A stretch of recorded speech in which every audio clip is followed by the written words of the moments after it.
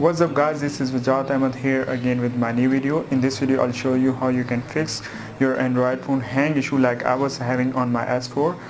Like it was happening when I was using Instagram app or any other app. So I have solution for it. Just follow these steps and it will work on any other Samsung or Android device. I hope it will work. Okay, first step on your phone is power off your phone. Just shut it down and then wait for it.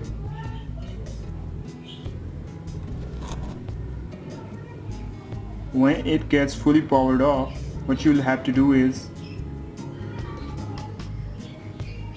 press home button key, power key and volume up key at the same time, just like that.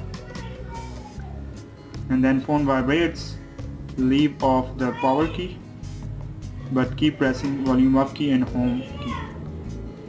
And when this screen pops up, just leave all of your keys.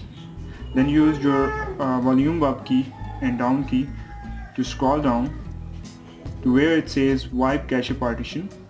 Then press home button key or power key to select it. When it gets completed, then select reboot system now and then press power key to select it, and then your phone will reboot. And that's it. Then wait for your system to reboot. And that was really simple.